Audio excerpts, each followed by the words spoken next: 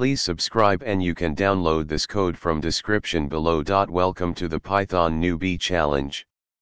In this tutorial, we'll explore a common programming problem and work through a solution, emphasizing best practices and a more efficient approach.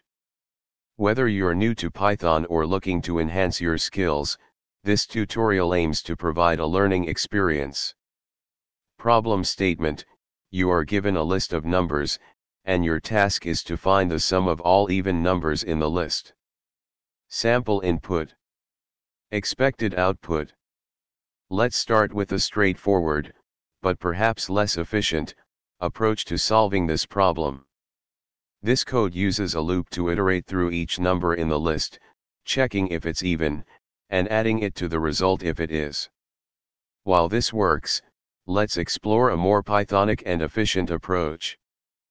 Python allows concise and expressive code, and list comprehensions are a great example of this. Let's refactor our code using a list comprehension. By using a list comprehension, we achieve the same result in a more concise manner. The sum function then calculates the sum of the filtered list. List comprehensions create lists in memory, which might not be optimal for large data sets. We can use a generator expression to create an iterable without storing all elements in memory.